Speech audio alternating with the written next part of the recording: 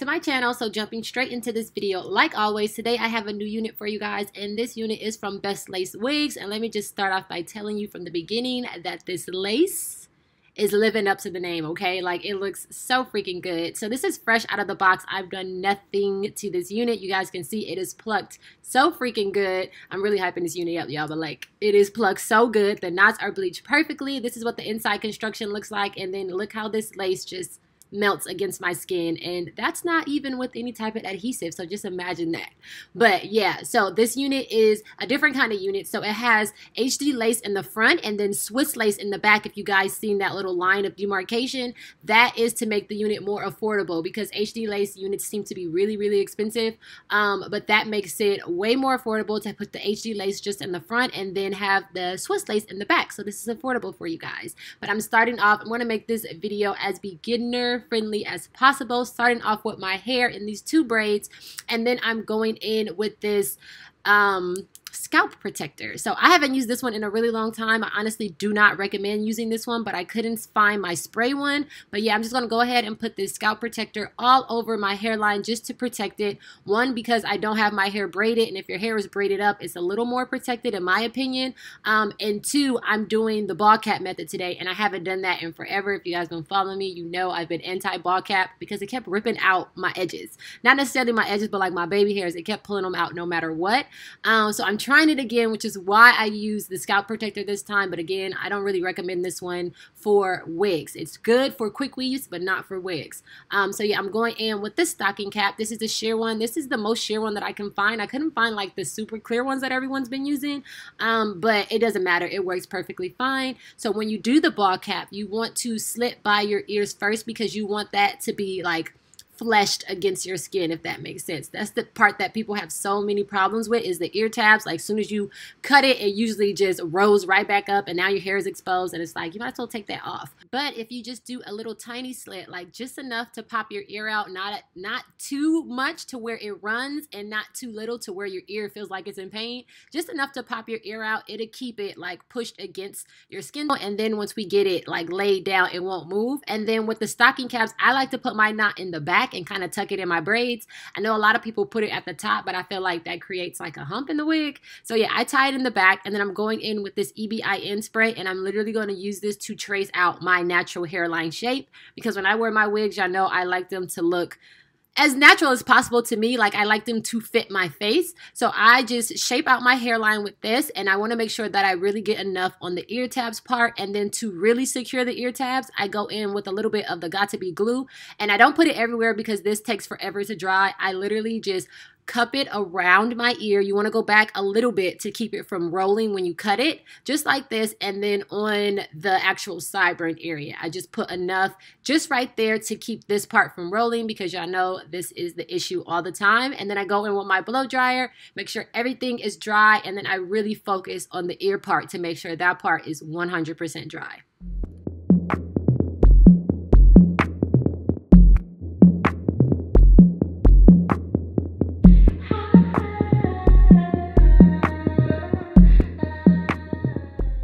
So once it's dry to touch, like especially by the ear tabs, like once you touch it and it doesn't feel sticky or wet or cold or anything like that, you want to begin cutting off the extra. So I like to start in the middle, and when you spray it, of course you want to spray a little bit too much at first, because you don't want it directly on your hairline at first, or at all, honestly. You want to leave just a tiny bit of space, or that's what I like to do. So I peel it back some, and then I begin cutting. It doesn't hurt. It's not ripping my hair off because there's no hair right there. That's just forehead. So I pull it back a little bit, and then I begin to cut away the extra and getting it close to my hairline, but not right on my hairline, if that makes sense. Like, as close as possible with leaving a little bit of skin. This town is quiet when it's late here. This town is quiet when the night is getting close. I'm outside, gonna stay here. I'm outside until you tell me to stop. I'm being so dramatic. I'm always being so dramatic. This town is quiet when it's late here. This town is quiet.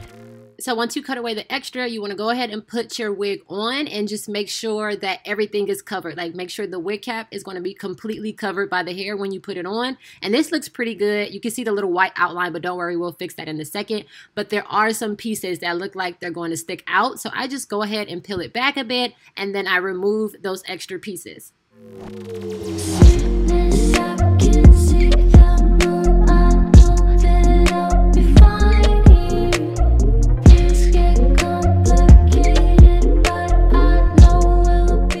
So after you do that, you try the wig on one more time just to be safe. Make sure everything is covered, and it's pretty covered except for this tiny part on the right. So I'm going to take it off one more time and I'm just going to peel that back a tiny bit just so we can be safe. And then I'm going to finish off the wig cap. So to get rid of the little white outline that you've seen under the lace, I like to take a little bit of the Got To Be Glue, the clear one, on the end of a rat tail comb. And you want to have your blow dryer on while you're doing this, because if you just put the wet gel on the wig cap or anything wet on the wig cap, it's going to start rolling back. So you want to blow dry and push it down at the same time just to melt the ends, because those are just like the part of the cap that's not melted down. You want to melt those ends down, and blow dry it at the same time so that the cap does not move.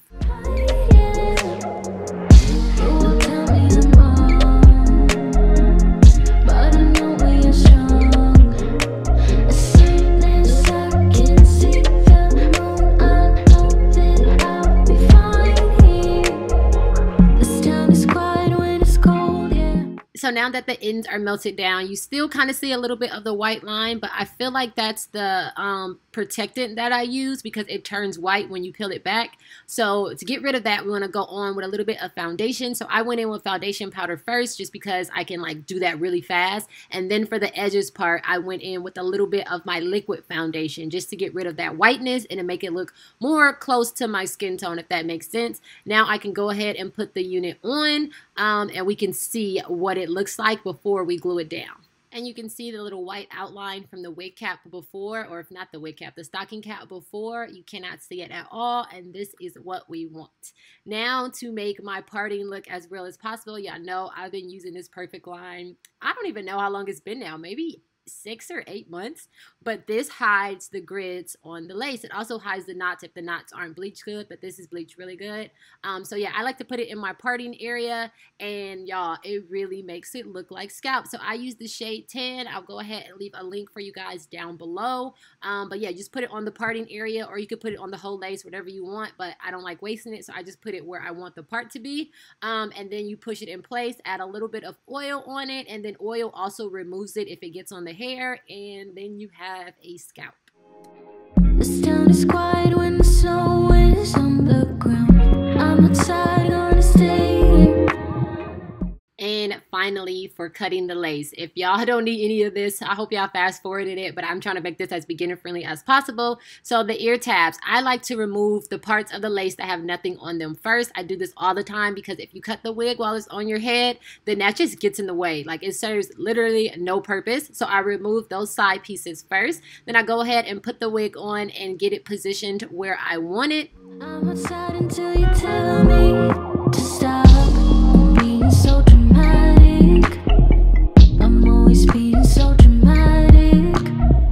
This town is quiet when it's cold, yeah. This town is quiet. Since I can see the moon, I know that I'll be fine here. Things get complicated. So this unit actually fit my head pretty good for the most part. I am going to remove a little bit of the hair and the lace, but only on one side for this, because when I put the part in the middle, the other side looked fine, like it fit my ear perfectly. This part is just sitting on my ear a tiny bit, so I am going to remove that extra hair just so that my ear could be free. So I like to start at the top of my ear and then do like a diagonal line going down to where my sideburn area would be, pin that hair up out of the way, and then only cut the hair and the lace that's sitting on the ear. So once I cut this out, my ear should pop out just fine. And now for cutting the actual lace. So I like to do kind of not a tugging method because I'm not really pulling the lace, but I'm using my scissors to kind of cut forward. I'm not doing a smooth like straight line cut. I'm kind of jagging the scissors down, if that's a word and if that makes sense. So yeah, I like to get as close to the wig hairline as possible. And then for the top, I remove some of the hair because I like my natural forehead to be out. If I would have left that, it would have took away too much of my forehead, if that makes sense. And I feel like it changes your face a bit, and I don't like that with my wigs. I like them to look like they're my hair. So I remove any of the extra hair that I don't need. Like all of that was just sitting on my forehead. You can see my wig cap or my stocking cap is still not exposed, and literally that's the part that I want covered is just the stocking cap because I have it positioned perfectly. So yeah, I just remove any of the extra hair and all the extra lace.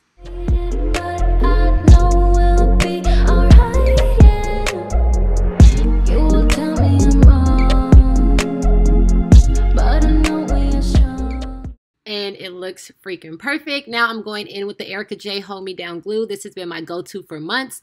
And then one of the pluses of wearing the actual wig cap is that you can put the glue as far back as you want without like worrying about your hair underneath. So that's a plus that I've been missing out on, of course, with the wig caps. But yeah, you can put it back as far as you want. So I just like to use the end of a rat's tail comb because you want the layer to be as smooth as possible. That way it dries all at the same time and everything is clear. If it's not a smooth layer, then it will dry like in sections, and sometimes it'll be white for a long time in certain spots. And I like to do 2 layers. So you let the first layer turn clear, and then you go in one more time and do the same exact thing, making sure it's a nice smooth layer, smoothing out any parts that look too white because those will take the longest to dry. And then I go in with my blow dryer, make sure everything is completely clear, and then I can set my unit in place. So I do it section by section. I do middle and then side just so I can make sure my wig is positioned right and the wig doesn't wrinkle or the lace doesn't wrinkle or anything like that.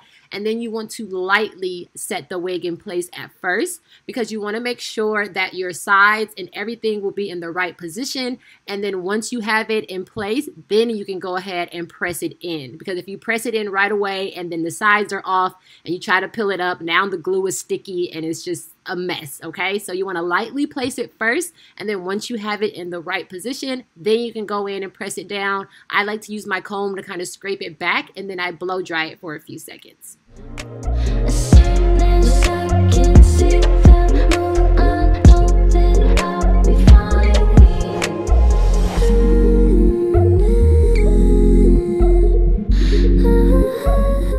For the side areas, you want to do the exact same thing.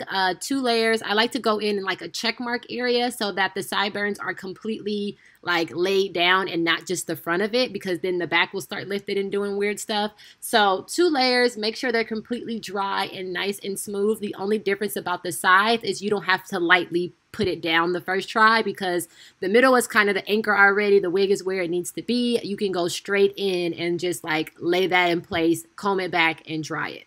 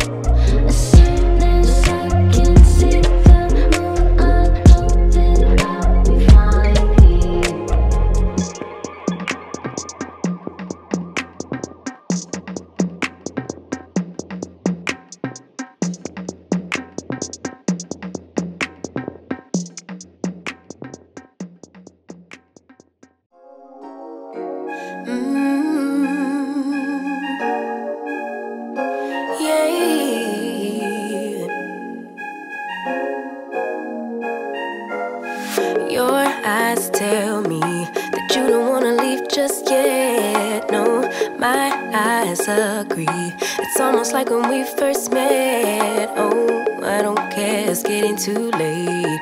I want you and I can't wait. Don't wanna it's been a minute without you. I know you feel the same. So come on, give me love. I'ma show you how to move with my body. So now the lace is pretty much melted, but I like to take my finger and apply a little bit of pressure on the hairline area to see if any lace is lifted and not melted down. And I like to remove it because obviously I already put the glue where I wanted the wig to lay. So all of this is just extra. I can cut it off. But if you don't want to do that, you can take a little bit of whatever adhesive you're using, put a little bit on the end of a rat tail comb and just slide it under the lace, let it dry a bit and then press it down. But yeah, I just put a little bit of pressure and then I just remove everything that's not glued down already. Come hit me with your touch and make me wanna say, damn. And yeah, you know what's up. Ain't nothing I won't do for your body. So give me all you got. So to really get that melted look, I like to take a little bit of the ORS holding spray. Well, first I pull out a little bit of the sideburn areas because I don't want those like crunchy going back. They're going to be forward. So I pull those out and take a little bit of the ORS holding spray, spray the entire hairline and rub it in so there's not like big droplets everywhere. And then I like to tie it down for maybe 5 to 10 minutes. Right now, I know I'm yours, baby. So come give me love. You know you're mine, baby. So come give me love. So after the 5 to 10 minutes, I can go ahead and cut away the wrap strip and you guys can see those little white patches. That's because it was a lot of holding spray right there. So the wrap strip kind of stuck to it. So when I pulled it off, it pulled the lace a little bit and left it white. So you just want to take a little bit of more holding spray. I like to put it on my finger and just tap it into those white areas and it'll completely melt away. I never felt nothing quite like this. I get a high every time we kiss. Can't get enough, baby. So come give me love. So you guys know I'm going for no baby hair look today. So for the sideburns areas, I'm just going to pluck those a tiny bit just to get them a little bit more thin and natural looking. And then I'm going to cut them and then use a little bit of mousse to swoop them. All of your love, I can't fake it. When I'm with you, my legs go weak. Yeah. Can you hear it? I think my heart just skipped a beat. Yeah. This feeling is getting so strong. Love me till the morning, love me all night long. There's something special. And look how good this freaking hairline looks, you guys. Like, it looks like it is growing out of my scalp.